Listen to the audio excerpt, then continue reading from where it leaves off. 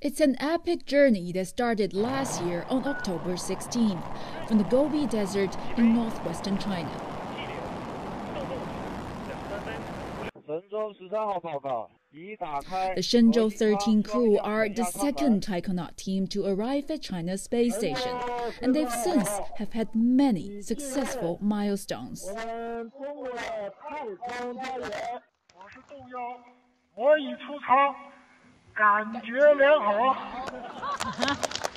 曙光明白。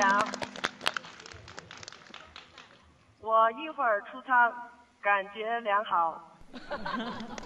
Wang became the first ever female taikonaut to conduct a spacewalk, and Zhai Zhigang the first taikonaut ever to conduct EVA activities in 2008, was out twice during the crew's orbital stay. Guangfu had joined the crew's second spacewalk. By then, the trio had made that "I feel fine" mantra a catchphrase around China. For much of the mission, the Shenzhou-13 crew stayed inside and stayed busy with experiments, management work, exercises, and more, including teaching about space. During 2 live lessons from China's space station that reached millions of Chinese students. They not only took remote learning to a whole new level, but they also showed how some of the space station's top-notch equipment works and could work in the future.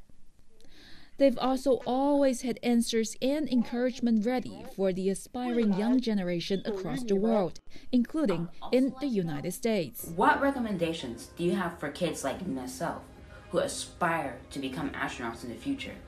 Thank you.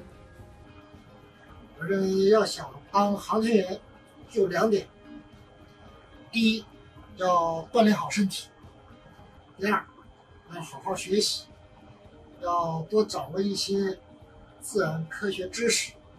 到了天上之后，才能掌控飞船，掌控空间站，掌控自己。 Last winter, for the first time, Taikonauts celebrated Chinese New Year in orbit. And this spring, after 6 months, the 3 Taikonauts who have stayed in space for the longest time to date will come home to a world of anticipation and celebration.